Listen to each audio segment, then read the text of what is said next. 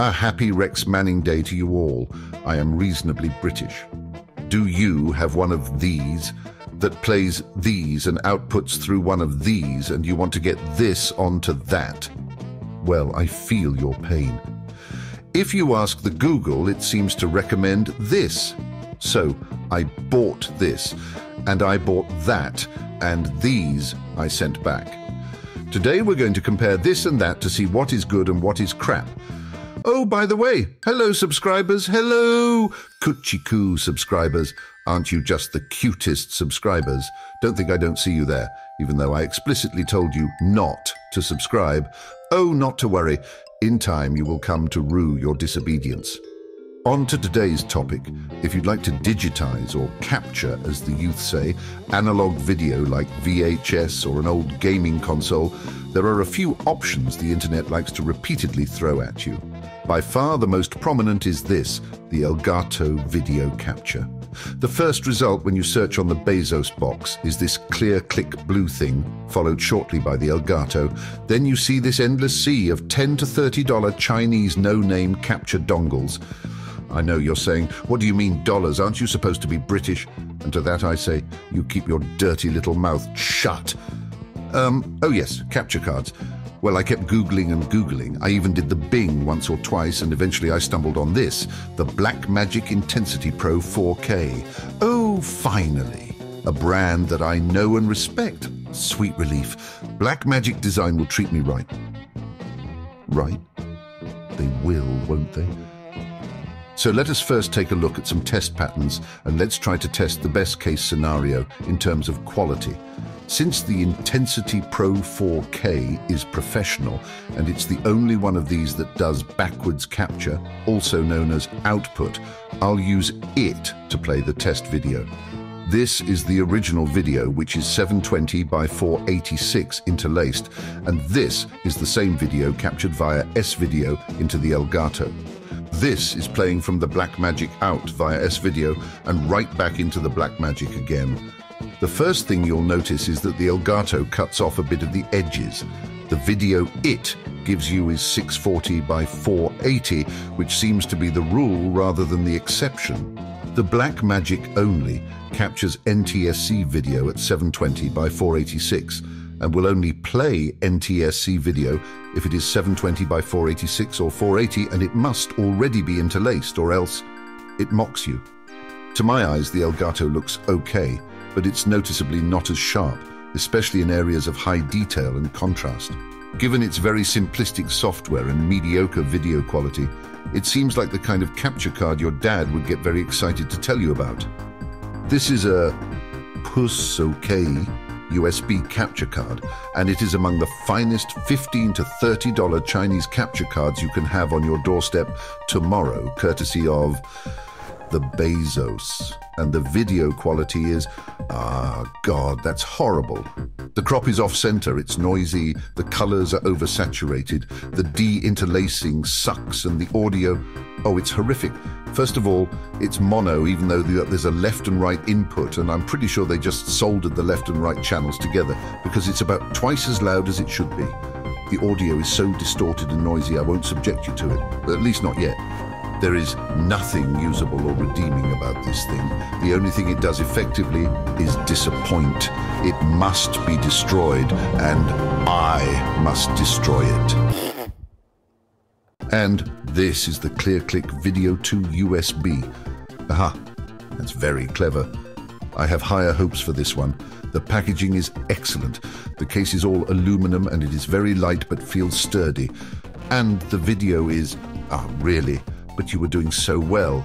That is cropped in, something fierce, and the colors are washed out and yellowish.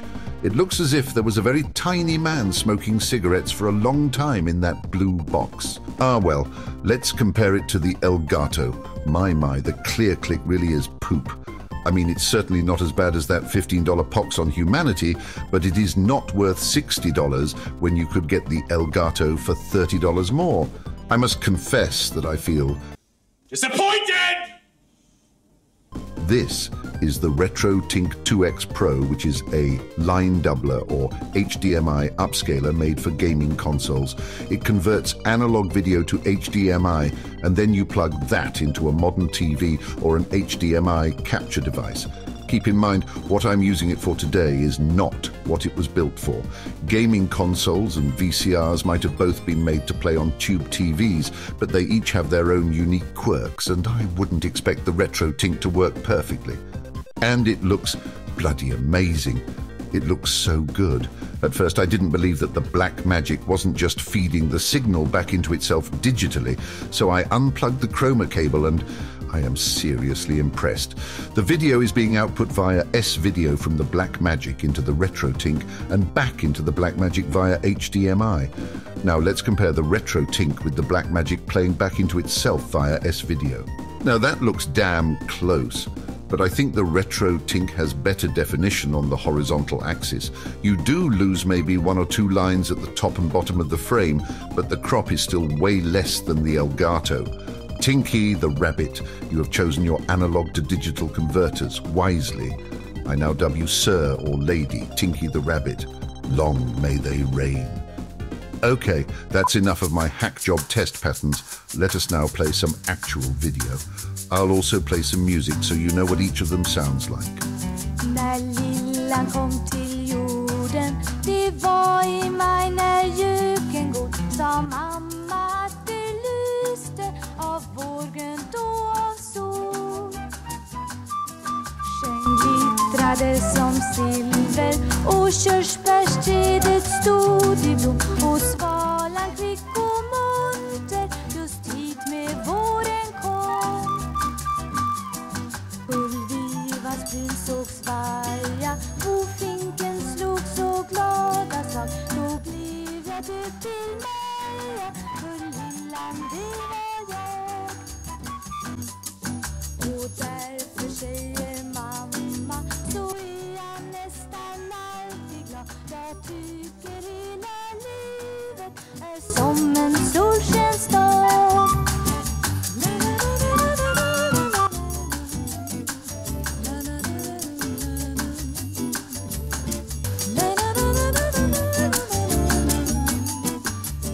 Now, so far you might be thinking that I'm going to recommend the RetroTink or the Blackmagic for your analog capture needs, but either of those recommendations would come with big fucking asterisks.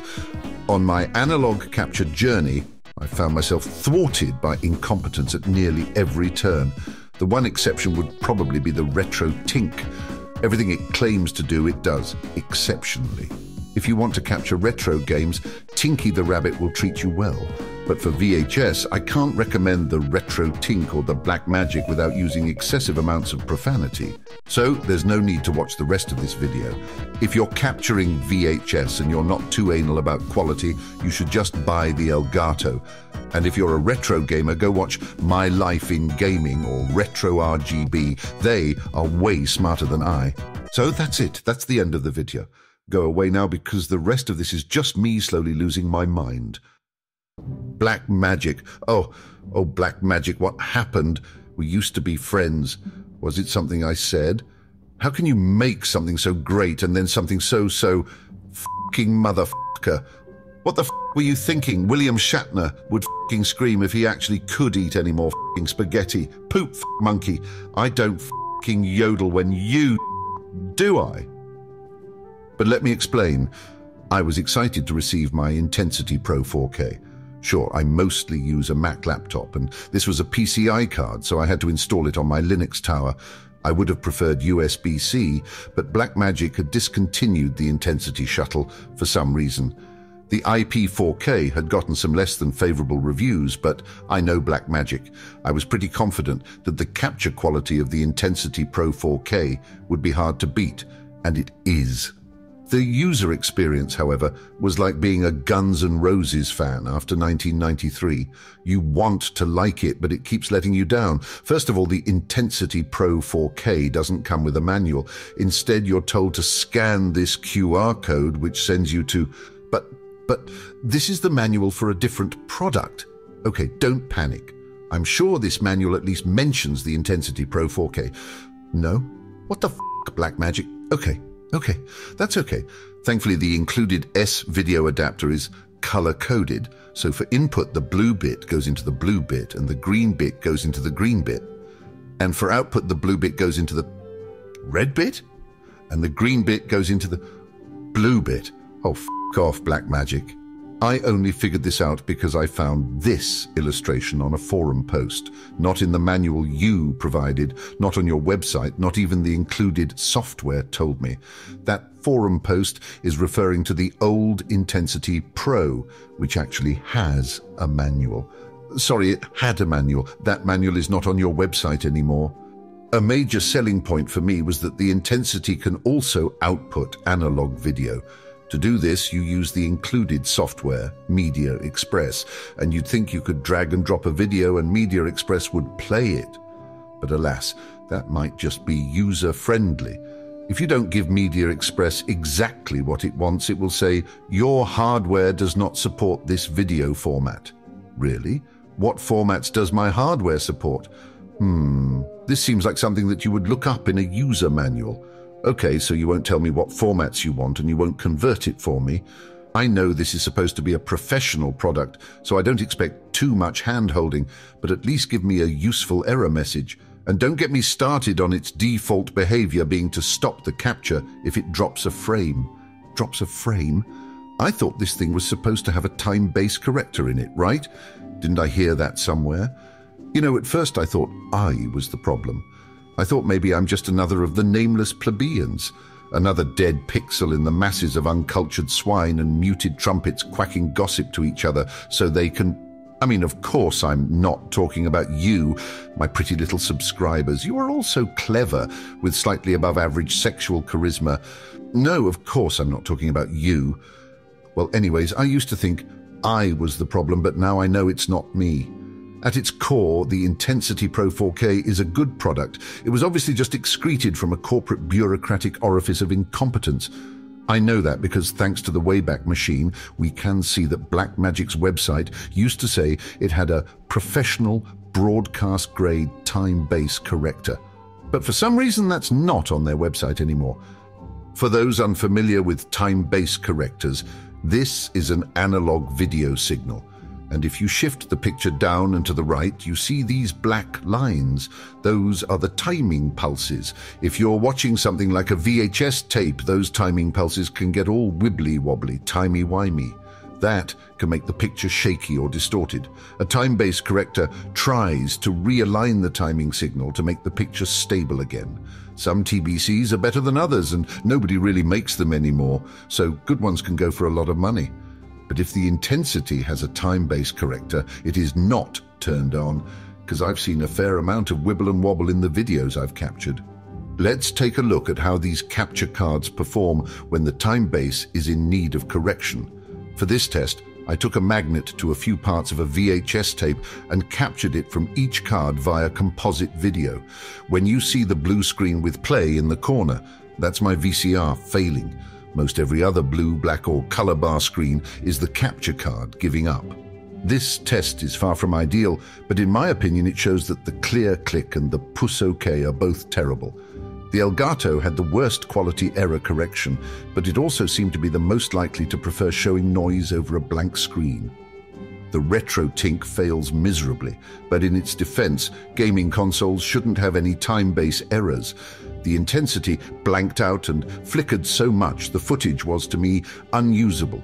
That doesn't seem like a professional, broadcast-grade time-based corrector. And now watch our protagonist as he raises his head to glare at his enemy. The Intensity was the most out of sync. Again, I say f*** off, Blackmagic. Let's take an even closer look. This is the Blackmagic in the nude. I'm guessing I'd find an FPGA under that fan, but I'm too lazy to check. That could do some time-based correction, but I doubt it. Let us zoom and enhance. This chip, I believe, is the standard definition video decoder, and if you look it up, it says it has adaptive digital line length tracking and blah blah. Mini TBC functionality? Mini TBC? I'm not sure if that counts as broadcast grade. Oh, excuse me for a minute. I'd do anything for you, my cute little love bunny. Yes, I'll do it right away, my love. Love you too, honey bunch. My apologies. You know, some days I don't know how I get any work done with that woman's incessant ravings. All day she's telling me to do this or do that, constantly nagging me to mow the lawn or take out the rubbish or feed the children or put on some knickers. It drives me bloody mad. One day, oh yes, one day, when she sees what I've created, then she'll be the one they're calling mentally unstable. When the end comes, she'll be the one wearing my knickers. That's right. What was I saying? Oh yes, Okay, I know the cynicism level is pretty high right now, and I don't want to be that guy. I want to be a positive force. I want you to know, Black Magic, I'm only saying these things because I care about you. I'm using DaVinci Resolve to make this video, and I love it. I don't want to hurt you, Black Magic. I want you to make a better product, and then I want to buy it from you. I'll bet you could even fix all these issues with software or firmware updates. Like I said, at its core, the Intensity is a good product. The hardware is excellent, it's just everything around the hardware that sucks. You could, you know, publish an actual user manual. You could update Media Express and have it offer to interlace and convert the videos if they're not already in the correct format. As for the time-based corrector, you could actually use the one that's already built into it, or if that one is no good, it looks like you can reprogram whatever's underneath that fan and have it do the time-based correcting. It's not too late to make this a good product. However, if you'll allow me a bit more cynicism, I'm guessing you're not going to do that. Instead, a 20-year-old company with 1,500 employees is getting outclassed by a rabbit. A f***ing rabbit. Sure, some rabbits are cunning, and this one seems to at least have a rudimentary understanding of electrical engineering, but it is just a rabbit. Do you have rabbits in Australia? I mean, okay, I'll talk about the things I like. The capture and output quality is excellent. It's the only capture card that I've tried that actually outputs in 720 by 486. Most are 640 by 480, which I understand why. But if I'm trying to preserve an old video, I want to capture the whole frame. Let me choose where to crop it. Another thing I like, the Intensity doesn't de-interlace the video for you, which seems rare but is appreciated. I don't want to be stuck with a certain de-interlacing algorithm, and ideally I think it should be something you could toggle on or off. F*** me, this video is getting long. Okay, before I go, I think I should reiterate. For the average, everyday common folk digitizing their VHS tapes, the Elgato is probably just fine. Most people aren't even going to be using an S-video connection, let alone a Super VHS player. I've spent most of this video picking only the finest of nits.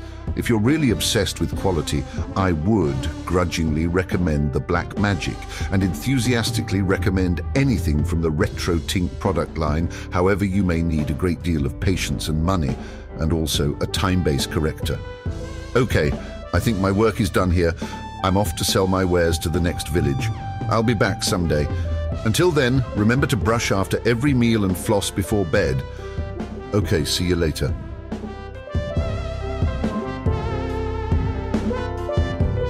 Oh, and just one other thing. You may also want to try the capture setup suggested by Technology Connections. Either way, his videos on analog video capture are certainly worth watching, and he's just so dreamy. Oh, and I never talked about pixel aspect ratios. You see, NTSC doesn't use square pixels. Well, it's analog, so it doesn't use pixels at all. But if you capture video with the Black Magic using something like OBS and the video looks all stretchy or squishy, it's because of the pixel aspect. Excuse me? Okay, fine. Okay, I'll go. I'm going.